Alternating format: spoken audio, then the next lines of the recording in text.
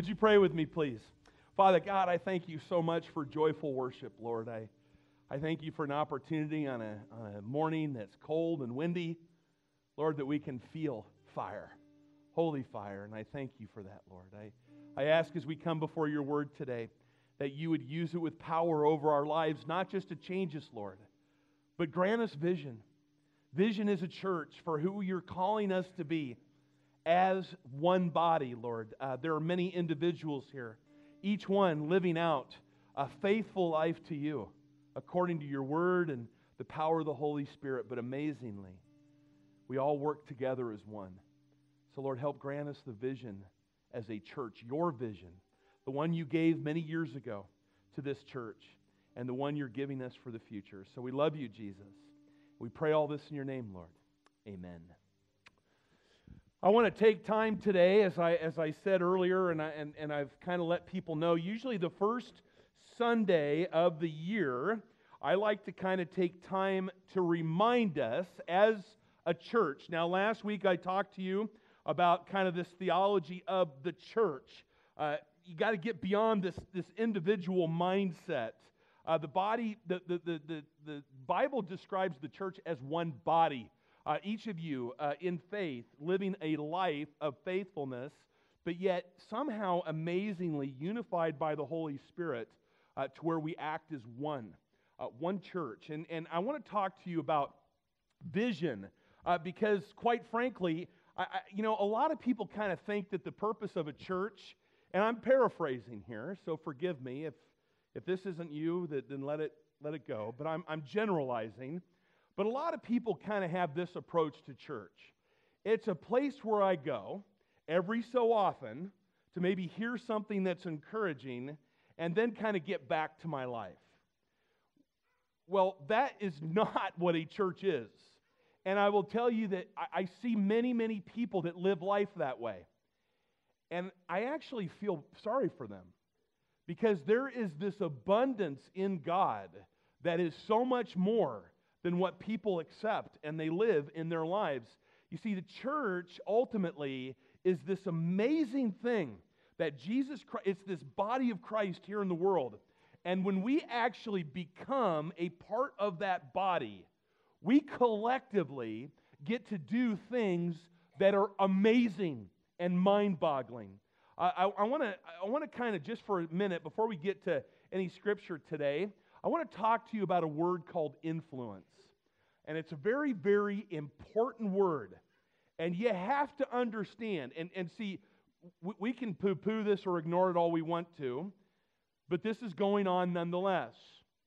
You are being bombarded with all kinds of different influences. There are influences coming at you from every angle. I want to give you an example of something that I witnessed at a leadership training seminar at one time about the power of influence in marketing. They took a group of school-aged children and they put them in a room, like a classroom, and they had them doing all kinds of various activities. Now, without actually sitting each child down and telling them anything, they actually they put in that room pictures on the walls. And these pictures were the first group of kids that were doing activities in this room. They were surrounded with pictures of kids eating candy. And they'd have these big smiles on their faces. And they'd be eating candy bars and candy. And that was all it was, just pictures of kids eating candy. Well, after the activity was over with, during the activity, the kids actually, they received reward points that they could cash in at a store where they offered all kinds of different things. Well, guess what the first group primarily wanted? At the end, all they wanted was candy. And so that first group, without anything being said to them, they went and they used all their reward points to choose candy. Now, the second group, they were in this classroom doing activities, and everything on the wall, they were surrounded by images of kids coloring and kids doing puzzles and things like that. Well, after their time was done and they had their store points, what did they buy?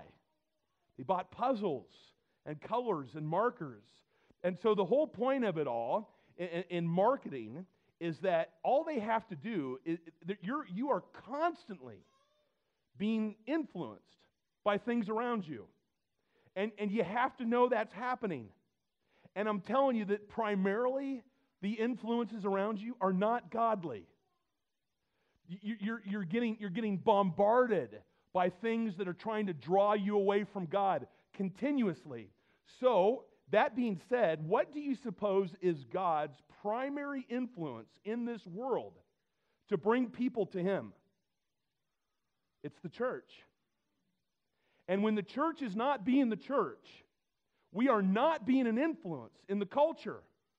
And so here we have a region, Newton and the surrounding communities and all these areas that have been gut punched, and a lot of financial difficulty, a lot of hard times in this area, and a lot of discouragement, a lot of depression. Well, how do we influence that? See, now you're starting to understand the vision for the way. We don't just want you to come here, play church, go home, and live your lives the rest of the week. We want you to be the church. We want you that when you're out there, you're going to be an influence that's going to offer people hope and encouragement, and somehow, some way, combat what's going on in our culture. But when people are, when they're just nominal Christians, and they're being influenced by everything but the church, they're powerless, and nothing happens. So we talk about the vision of the way. It's not enough. We don't just want to be a church that like the typical church. We want to be a juggernaut of influence within the region for the kingdom of God. The question you have to ask yourself is, how are you participating in that? Are you an influence for the kingdom of God, or are you just a spectator of what God is doing? So I want to kind of take some time to kind of go over a vision. I want to take you first to the Great Commission, the vision of all visions. In Matthew 28, Brian, if you pull that up for me, these are the words of Jesus to the disciples after His resurrection, before His ascension to heaven. And as a Christian, this is a broad governing command from Christ for all of us. Okay, so it doesn't matter if you are a Christian, a disciple, a follower of Christ, this is His command for you. Jesus came and told His disciples, I have been given all authority in heaven and on earth. Therefore, go and make disciples of all the nations, baptizing them in the name of the Father, the Son, and the Holy Spirit. Teach these new disciples to obey all the commands I've given you, and be sure of this, I am with you always, even to the end of the age. This is the Great Commission. Jesus did not say, go live an enhanced life. He did not say, go and do whatever you want. He said, go and make disciples, baptizing them in the name of the Father, Son, and the Holy Spirit. Gut check question. Is there something inside of you that wants people to know Jesus? Or do you not care? Because this is the Great Commission that our Lord has commanded us to do. Now, everything that we do as believers is filtered through this. The way you do your jobs, the way you do anything. This is the Great Commission. So everything falls back to here, teaching people to obey His commands. And Jesus says that when you do this, I'll be with you forever. Because this is what I'm doing. So if you're doing this, I'm with you. And so that's where we begin. Now we're going to try to rein this in specifically to us as a church here at The Way. I want to take you to our mission statement, our vision statement.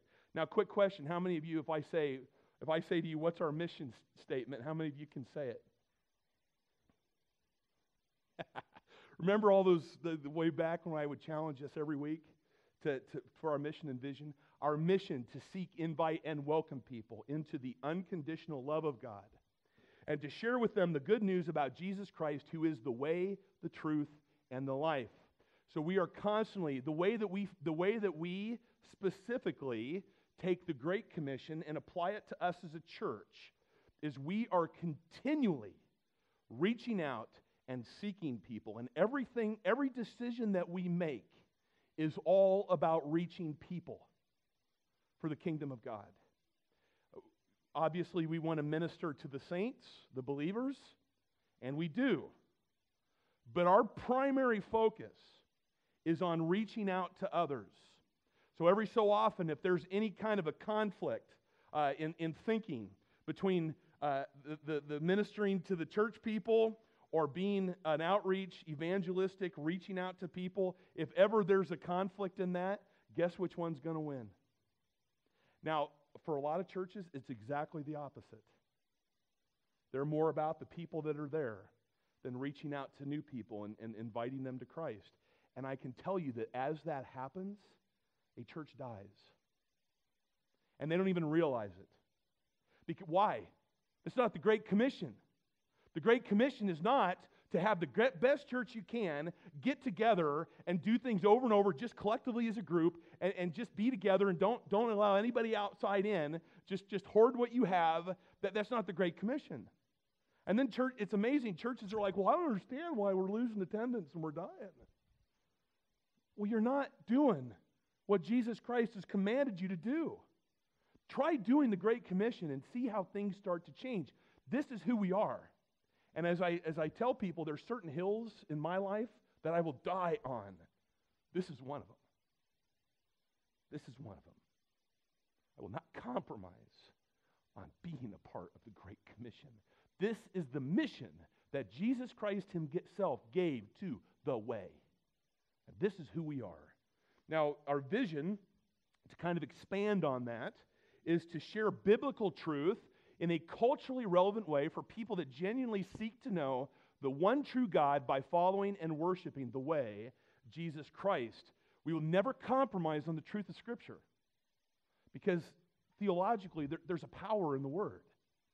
And it's not for me to somehow alter Scripture so that it's more acceptable to people. I will always present the Bible truthfully, without apology, and without any kind of hesitation. But that being said, I will present it in a way, hopefully, that you can relate to it in a culturally relevant way. One of the things that a lot of people will tell me, I hear this quite frequently, is especially people that have gone to church for a while, and new people alike, they're like, well, I've never heard it this way, and I've never really understood it like this until now. Well, that's great. That's exactly what we want. So if you've ever kind of had one of those, wow, I didn't know that was, if you've had those moments, that's exactly what we're trying to accomplish. But we're not trying to compromise on Scripture and the authority of Scripture. We're trying to stay faithful to the authority of Scripture. So as we talk about who we are as a church, as a body, this is it. And this is who we're going to be. And I will tell you that most of you would not be here if it weren't for that mission and that vision. How many of you, by a raise of hands, were here July the 12th, 2009, when the way began? I want to see, I'm just curious, how many of you were here? Okay, you look around. What is that, less than 10%? That's when we began. So these are the new people. So every one of you that didn't raise your hand, you're the result of our mission and our vision. You're part of this church. And that's who we are. And so we have to try to put these in perspective. We will never, ever, ever compromise. Again, if there's hills to die on, the mission and the vision are our hills to die on. So oftentimes the church has no idea what their mission and their vision is. And it's just some kind of ambiguous statement that's like, well, we figured we had to have a mission statement, so we threw it out there. Well, it's not who we are. Come from kind of a different mindset. This is something that we feel like God gave us, and we're going to stay true to it. So this is who we are. Now, I want to take some time just to kind of give you a 10,000-foot view, so to speak, of ministry here at the Way. I don't typically talk numbers to people here at the Way because, quite frankly, they don't matter. And later I'm going to read for you a scripture that it's more about a sincere heart than it is about any kind of size in ministry. But every so often, because we're 4 different services and we're segmented and we're kind of all over the place, we need to let people know collectively what's going on here. And so it's important that you understand, because, sometimes you think, well, how much influence can one person do? Well, how about 600 people together as one body? See, and this is the collective influence of the church. Last summer, and actually over a year ago, before our last ministry year, I'm going to give you numbers. These come from our leadership team. But over a year ago, I challenged our leadership team heading into our last ministry year, and again this year, to figure out ways to measure success. Because I think sometimes we just do things, and we don't really measure success. So I challenged them, and it could be anything within their ministry, but to pick something within their ministry that they can point to, challenge themselves, and actually say, yes, this is something that we can look at and we can measure our success by.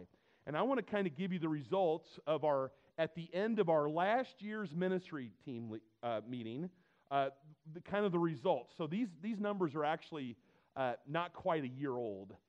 But they just give you a snapshot of where we are. Every number I'm telling you has increased this year. So the first one I want to tell you about is Tricia Groves, you know her maybe as our office manager, but she's also our youth Route 146 youth group leader. What she did is she challenged her leadership team within the ministry to do something that she called intentional reach outs. So intentional reach outs to the youth of the community, an intentional reach out is defined as something more than just a hello. It was a conversation, maybe over lunch, or actually having a deliberate conversation, praying for the youth directly, or asking questions about their life, etc., things in their life. Actually, taking the time to do that. That was an intentional reach out.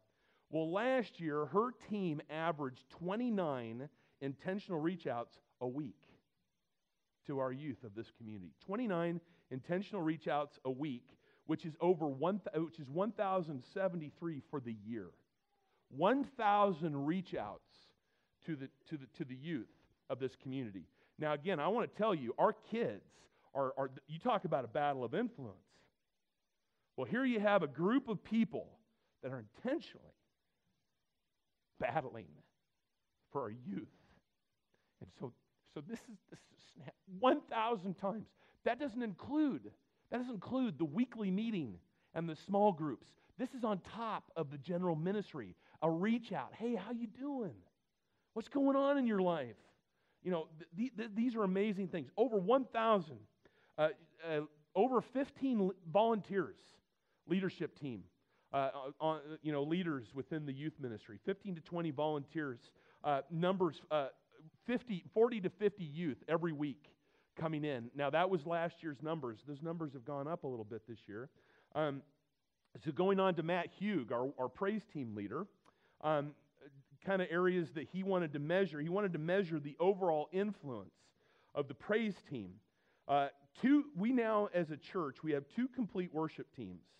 Including drums, all instruments, drums, bass, electric, acoustic guitars, keyboards, vocals, sound tech, over 20 people on our praise teams. At 3 services per week, they don't do the classic, but if you added their numbers in as well, 3 services per week plus 1 practice for 11 musicians and singers, that's 4,500 hours annually volunteered to lead worship. So when you see the people up here singing, and you see Brian and Steve back there running sound and video, and you see all these guys, if you added up their volunteerism for the whole year, it's over 4,500 hours of volunteerism that they sacrifice in their lives. 4,500 hours. At 550 people in attendance here per week, 550 people in between those 3 services, that adds up to 28,000 hours of exposure to worship and scriptural teaching. 28,000 hours of influence that's going on here at the Way.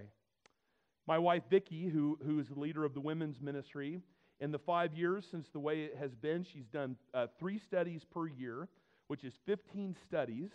On average, there's 30 women per study. So if you just take that simple math, that's 450 women, but it's not all different women. So even if 100 are doing multiple studies, that would leave about 350 different women that are doing Bible studies within this church. She and I together have done 2 marriage classes with an average of 30 couples in each class. So that's 60 couples that have been influenced for their marriage for the kingdom of God. Casey Snyder, who is our Ground Zero Fitness and Nursery Coordinator, she and her team measured success by calories burnt collectively as a ministry. And they burned approximately, their team and the people that participated in the ministry burned approximately 21,000 calories a week, which is about 6 pounds of fat every week.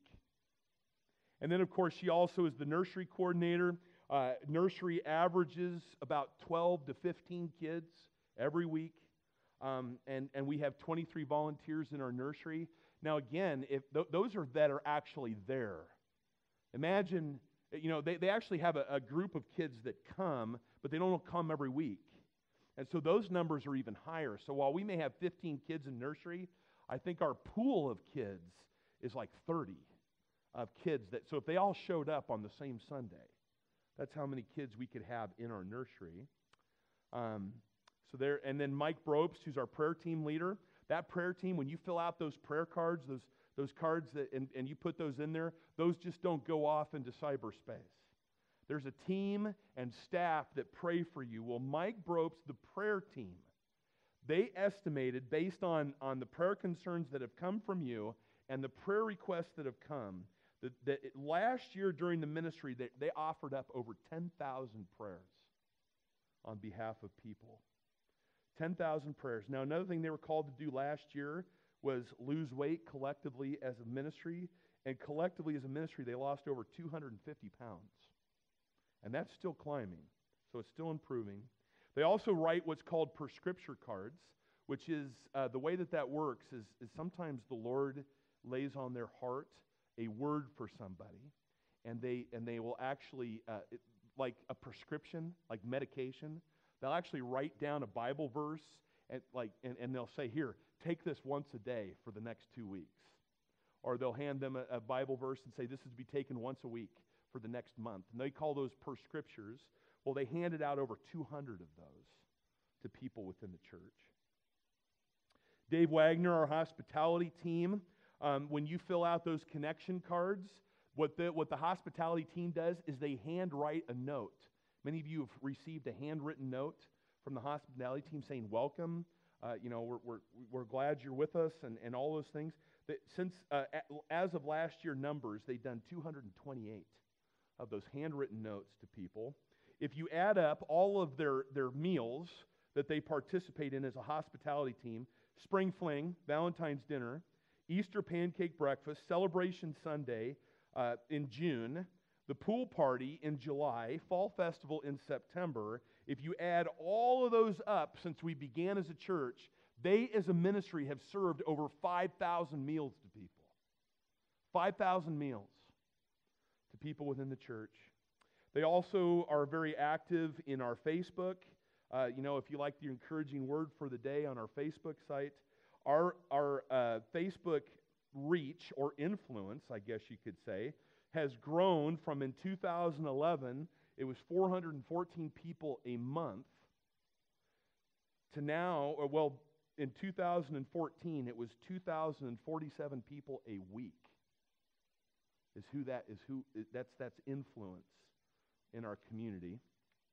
Marcy Milburn, who's the leader of Journey 252 and also the director of the Well here at the church. A couple of facts about her.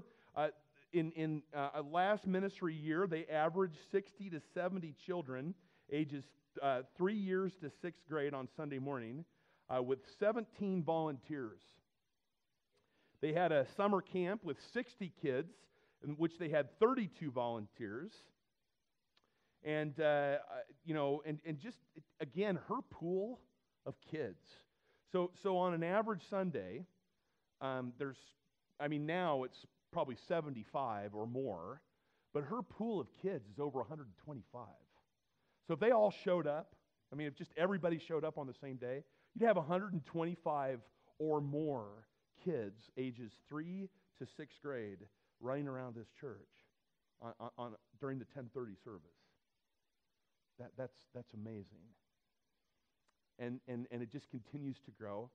Marcy, obviously, also she's the director of the Well, and we have continued adult discipleship classes such as the Journey, several classes. We had last year we offered a ton of classes. We've kind of pulled back a little bit this year because we offered systematic theology. Never in my wildest dreams did I imagine that if we offered systematic theology here as a church, we'd have 30 people sign up for that, to read and study a book that feels like it's that thick. You carry it around, it's like one of those things that gets heavier by the minute. But they're just hungry for it. They just can't wait. We've been taking a break over the holidays, and I hear people going, man, I can't wait till we get back to class. I got so many questions. They're just hungry for it. And this is what's going on. So these are things, adult people, discipleship. People are being educated. They're being fed. They're being fed, and they're growing in their knowledge and their faith. Glenn Deswart, our deacon team, those of you that serve on the deacons, that come in and they serve all the services in the morning. They come in and they collect our offerings so that we can stay operational. But God bless the deacon teams. Jeremy Masterson, the leader of the men's ministry, they've grown to an average of 15 to 20 men. They meet approximately 6 hours a month, and what he was most encouraged about was the number of men in men's ministry that are participating in other ministries. He saw men in the men's ministry stepping up in ministries such as children's ministry, worship, drama, jail ministry, prison ministry. Men aren't just, they're going and they're hanging out and they're learning about the Lord, but then they're stepping out and they're serving and they're going into places. How exciting is that? And how not always typical. But the men of this church, they're warriors, man. They go and they serve. And it's amazing to see what happens. I don't want to be a church of passive men. I want to be a church of kingdom tail kickers. Right? Warriors, man. We go out and we take ground for the kingdom of God in the name of Jesus. How cool is that? And that's happening. We got warriors here that are serving the Lord. It's an amazing thing. Sarah Van Manen, our Way Cafe coordinator, in our last ministry year, in the course of the year, she ordered over 2,000 cookies from Hy-Vee. That doesn't even come close to counting the homemade cookies that our volunteers bring in and the homemade treats. It's just mind-boggling. I don't even know how many pounds of coffee we've gone through over the last year. Well over 100 pounds of coffee. Maybe, I don't know, maybe 200 pounds. I don't know. I was going to try to figure that out, but I didn't have the time, nor really the interest, actually. But it'd be kind of an interesting thing to measure was the actual amount of coffee that we've been through. But that just continues to grow. Betty Sampson, our Director of Discipleship and Leadership Development, she's in charge of our partnership covenants. Again, if you're new here, we don't offer memberships. We offer partnership covenants. Last year, at the end of our year last year, we had 159 families that are covenant partners. That's 410 individuals, and that number has increased significantly, actually, since then. Said this does not include a significant number of regular attenders who are not yet partners. And that's, if you're just a regular attender and you haven't signed a partnership covenant, that's okay. But think about the number of people that if we had everybody sign a partnership covenant, the numbers that would be there. I talked to you about spa groups. Our involvement in spa groups, we have 125 people within our church that are involved in spa groups. And actually, that number has increased as well. I know a lot of spa groups have taken a break over the holidays, but when we resume, we'll have nearly 150 people involved in spa groups. So that number just continues to grow as well. And kind of one thing just to note, the outreach team we kind of took a little bit of a hiatus, but Ken Landgrebe, he's reloaded and ready for action, and all kinds of things going on.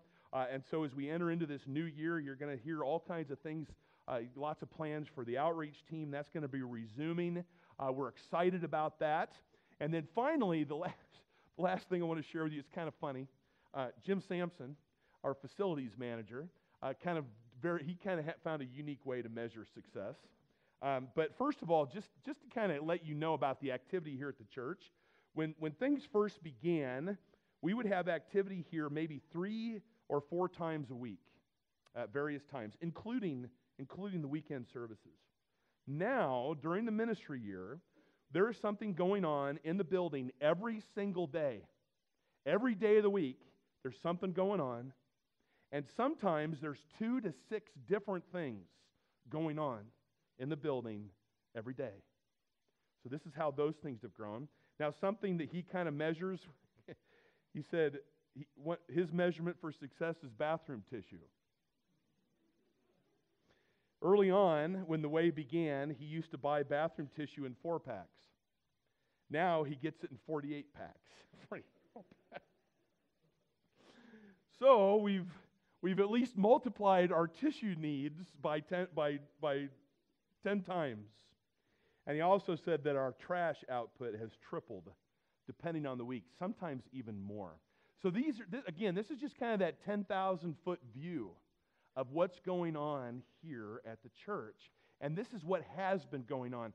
So just in case you're sitting there thinking, well, what can one person do? Well, how about 600? What can 600 people do if they pull together and they say, it's not about us, it's about this town and this region, it's about our youth, it's about our people, it's about drug addicts, it's about crime, it's about being an influence on a community. And you see what's happening. And folks, I'm telling you, we haven't seen anything yet. I mean, if we think these numbers are big and we're like, yay, great, wonderful, that's it. No, it's not. This is just a beginning. And you have to think massive. What does Jesus want to do to this region? And what is he going to do through a group of people that are committed to serving him? And that's the way we have to have this mindset. We got to quit playing church. It doesn't mean anything. As we play church and we gather together in a building playing church, people are dying. This community is failing. Crime rates are going up. People are becoming addicted to drugs. Kids are committing suicide. They're hopeless. And if we as a church say, no, we're going to fight this. We're going to stand. We're going to stand in the name of Jesus. We're going to offer the truth. We're going to offer hope. We're going to offer love. Things change. Communities change. I hear people every so often, and please, because I know sometimes it gets discouraging and you get frustrated, but sometimes I hear people really criticizing Newton. Oh, this town. What are you going to do about it? Are you going to sit there and complain? Or are you going to go to work? Or are you going to say, you know what? That's not good, but it's not the final chapter of the story. There's hope. There's more. There's more to it. How it is not now is not how it will be in the future in the name of Jesus Christ. Do we not believe that we bear the message that offers hope and new life? And that's who we have to be as a church. So let me kind of share you some vision for the future. How are we going to continue to continue what we're doing and move into the new things that God is leading us to? Let me give you a couple things as we go through and we kind of come to the end of this. in the future, here at the Way, we are going to continue to reach out and fulfill our mission. Well, as I said, we'll be launching the outreach team to continue to add to our overall mission and activity and operations as a church, and we'll increase everything. We'll increase everything with whatever the resources God gives us. We'll continue to build up and train leaders within this body. When you think of leadership, don't ever think of power. Think of influence. Leaders influence others. And so we, as a church, will be empowering people according to the gifts of the Holy Spirit to be leaders, to be vessels of influence. We'll continue to do that, whether it be through our educational classes, whether it be through the men's ministry or the women's ministry, all the various things that we offer to help people grow in their knowledge and strengthen the Lord and be the leaders that God has created them to be. Probably one of our biggest announcements, and this is the one I'm probably the most excited about. You maybe have heard rumors, but at the end of this month, we will be presenting you, the congregation, with a set of plans for a building expansion. We've been working on this. We've actually hired an architect. We've been prayerfully working on this. We've got a great concept for what we're going to do to expand this building. Folks, we're tapped out. 4 services. I don't have one more in me. The praise team, these 4 services, it's tapped out. Our parking, this building, have you ever stopped to look at how small this building is? We got 600 plus people moving out through here every weekend.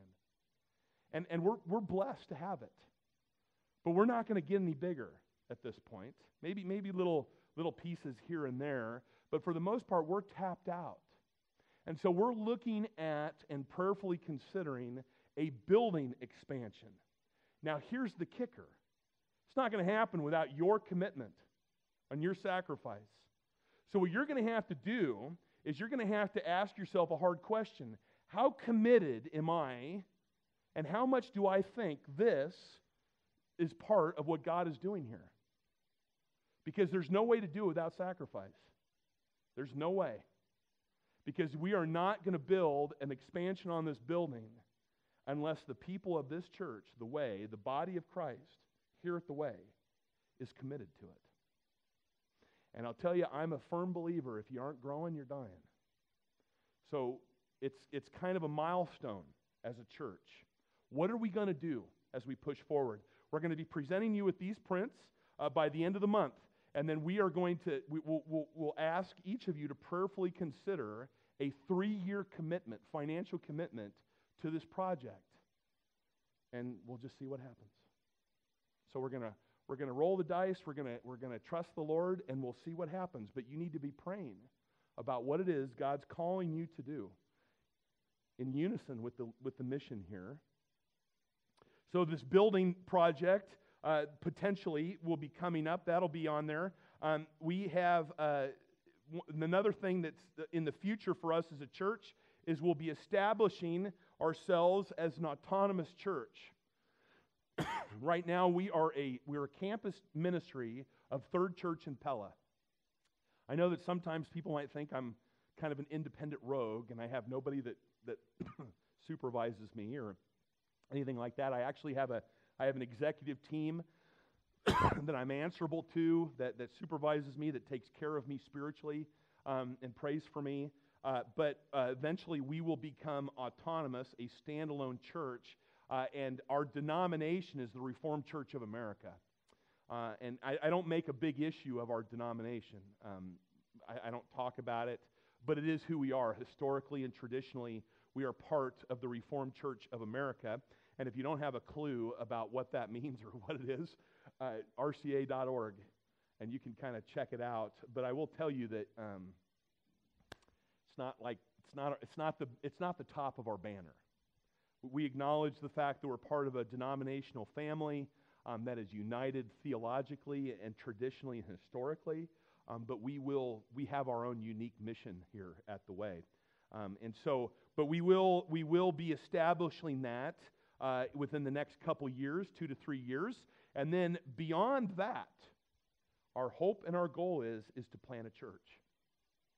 I believe that part of being a Christian and being a part of a church is the flowing, as how the kingdom flows. It's like a river. It doesn't pool and stagnate. So we're not going to just continue to hoard and build and do all these things that we do now to kind of serve our missional purpose.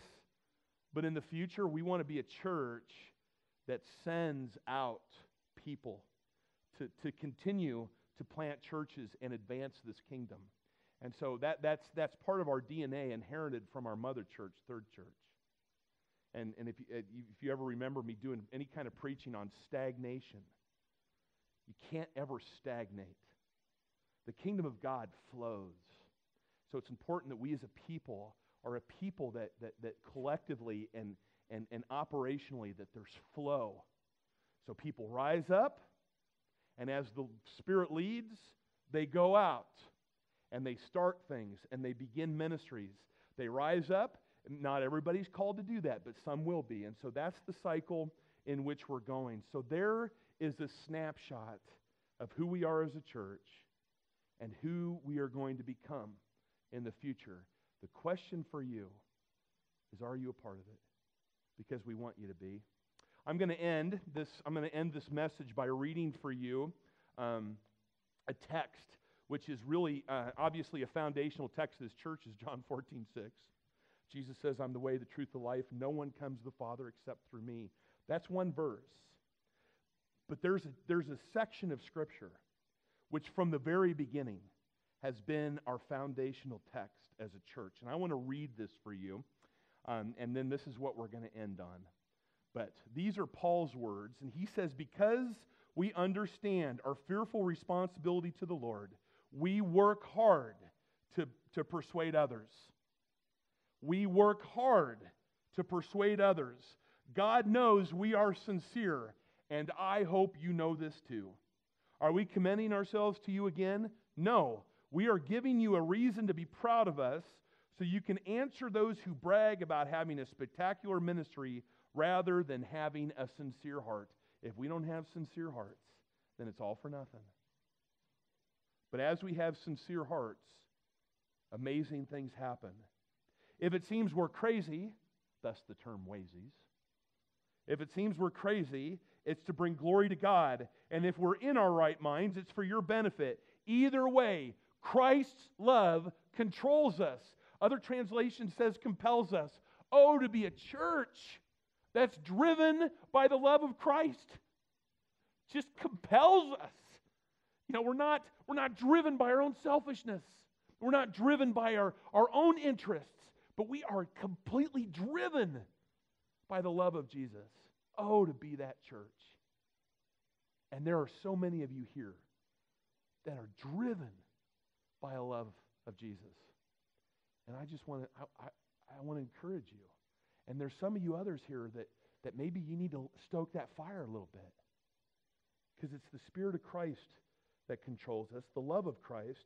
Since we believe that Christ died for all, we also believe that we have died to our old life. He died for everyone so that those who receive this new life will no longer live for themselves. This is not American churchianity. This is the real deal. It's not about us. It's not about self-indulgence, selfishness. It's not about self-promotion. It's not about any of that stuff. It's about living for Christ. That's the real thing. And that's who we want to be as a church. It says that we have all died to our old life. He died so everyone who receives this new life will no longer live for themselves. Instead, they will live for Christ, who died and was raised from them. So we have stopped evaluating others from a human point of view. At one time, we thought of Christ merely from a human point of view. How differently we know him now. This means that anyone who belongs to Christ has become a new person. The old life is gone. A new life has begun. We offer new life in the name of Jesus. All of this is a gift from God, who brought us back to himself through Christ, and God has given us this task of reconciling people to him. That's what we do. It's who we should be. For God was in Christ, reconciling the world to himself, no longer counting people's sins against them. And he gave us this wonderful message of reconciliation. So we are Christ's ambassadors. Ambassador is one of those terms today. We got airplanes, we got internet, we got phones. An ambassador doesn't mean what it used to. 2,000 years ago, an ambassador would go to a country and he would represent the king from the country that he came from. And he would meet with other leaders of that country, and he would have the full authority of the king. We are Christ's ambassadors. And what is our message? God is making his appeal through us. We speak for Christ when we plead, come back to God. Come back to God. The way has been made. Come back.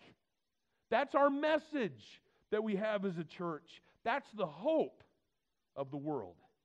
We speak for Christ. We plead, come back for God. For God made Christ, who never sinned, to be the offering for our sin, so that we could be made right with God through Christ. This is who we are as a church. This is who we will continue to be. My prayer is that you'll be a part of this body. Let's pray. Father God, we thank you for your word today. Lord, we thank you for your continual action to reach out and reach people. And Lord, what a privilege it is to be a part of that. So, Holy Spirit, we ask that you would unite us as only you can, that you would empower us to be one body, serving the kingdom of God. Lord, we think of this community and we think of this region and well beyond with this whole country. And we think about the discouragement, the hopelessness, the depression that people are experiencing. And Lord, it is time, more so than ever, for your church to rise up and be your ambassadors. So Lord, may we be your ambassadors. May we be a church that is true to your great commission. Lord, there are many churches out there. My prayer is for them as well, that we all would be empowered and that we could take ground in your name, Lord Jesus, for the kingdom of God. We pray this in your name, Lord. Amen. Amen.